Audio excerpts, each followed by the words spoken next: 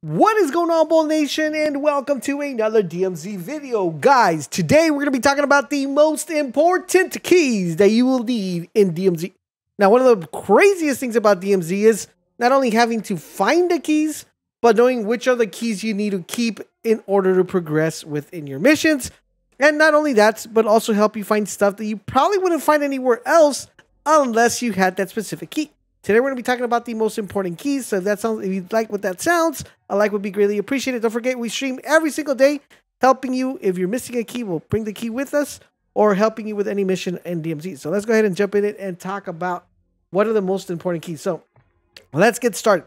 So a couple things to remember. There's going to be certain missions as you progress through the tiers that are going to be required to complete missions. And we're going to start off with the first one, which is the Albagra key. This is the Albagra key for the underground.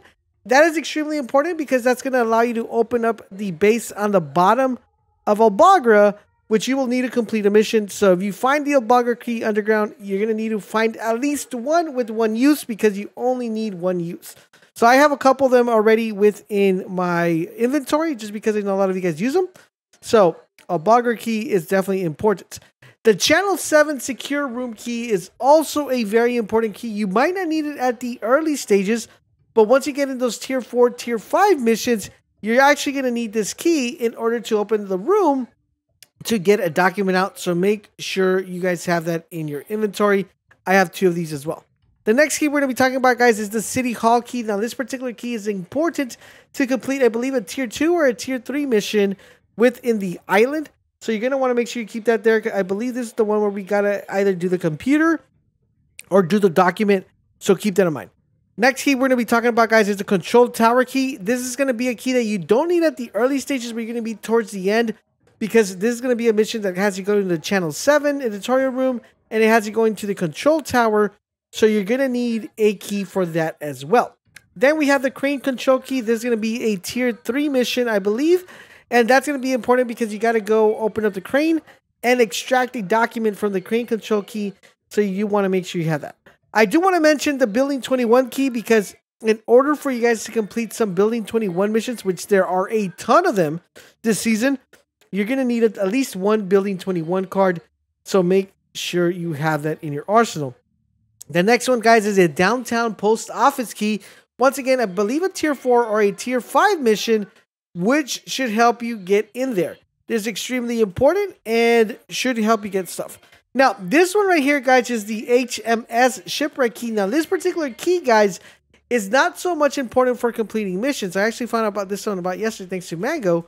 This one's going to be important because it's going to be pretty much a guaranteed golden skull. So you're going to want to make sure you have this in case you have a mission where you got to collect skulls. You're going to want to have this key at your arsenal. The next key, guys, is the Room 403 key. Now, this particular key, once again, extremely important and one of the hardest keys to find just for the simple fact that you're going to need this early on to go ahead and open the room in the apartment to withdraw the document that you have to go drop at the dead drop. Moving along, guys, we have the resort main building key. For this one is going to be part of a mission that I believe is tier 2 or tier 3 that has you going to not only to here, but it has you going to the police station. So this one and the police station kind of go hand in hand. So you want to make sure you keep that in mind. I believe I got 2 of these. Actually, 3 of these. Next up, guys, is the police academy key. And you got to pay close attention to this one, guys. If you find the police academy key, it is imperative that it at least has 2 uses. Now, you want to find one with 3 uses because you're going to need 3 uses to actually open up the different areas of the police station. There's a total of 3 different rooms. If for some reason you'd only find one with 2 uses, you want to make sure you do your work your way from the left-hand side to the right side because the right side you get theoretically cleared through the window. But if you find one, make sure you at least have 3 uses, or if a couple of you guys have like a 2 or a 1, make sure you bring them together. Next, guys, is one of the most coveted keys, guys, which is the Research Center Room key. This is one of the keys that gets requested the most on stream. So if you have this key, find yourself fortunate. If you don't have this key, we'll definitely help you guys out. You need this to actually open up a room to be able to get out a document, or it's either a document or a computer from the island. next guy, guys, is we don't need the Foot Locker key. That is the Poppy Farmhouse key. This is going to be really important because this is once again allowing you to complete that mission that we had last season where we had to go to the Poppy Farm and extract a document, go deposit it, and bring it back. There's another key here that I'm currently missing, which we picked up yesterday, which guarantees you GPUs. And this is going to be pretty much a locker key that's going to be done within the castle. So it'll be called locker room castle, something like that. And that one should allow you to open it up. I think it's this one, weapon locker key. Yeah, it's this one.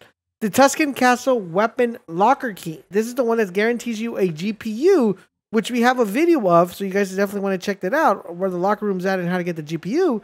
But you're going to want to get this key because there is a mission that requires you to exfil with, I believe, 6 or 5 GPUs. If you have this key, should help you get that out of the way really fast. Moving along, guys, we have the San Juan Hotel room key, the 302 key. This is going to be extremely important because this is going to allow you guys to, once again, exfil with the Deagle, the Golden Deagle, which you're going to need to exfil in the room 302. Another key that I would probably recommend, you could theoretically get away with just having one, which is the Tuscan Castle hideout key. This particular key will help you get into the castle from underneath instead of you going and, pretty much hacking the Wilson, going through the front. This will allow you to get in kind of like sneaky and allow you to get in there really fast and really easily.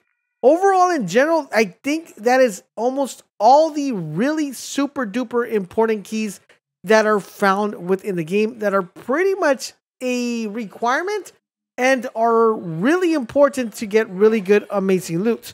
So if you guys found this video helpful, informative, if I did miss a key, do me the huge favor, guys, drop it in the comment section down below. Laser, you forgot this key, so you can let the rest of the community know. But overall, in general, I think these are the most important keys currently right now, that if you find them, don't destroy them. And if you have extra ones, make sure you stop by the stream and be like, Laser, I got this key. Can we share it with the community? I would greatly appreciate it. Thank you guys for watching. I will see you tomorrow. Don't forget, we stream every single day helping you guys complete your DMZ missions. So make sure you stop by and hang out. And follow us on Twitter because sometimes YouTube does a really horrible job of notifying you guys exactly when we go live. Thank you guys for watching. I'll catch you guys on the next one.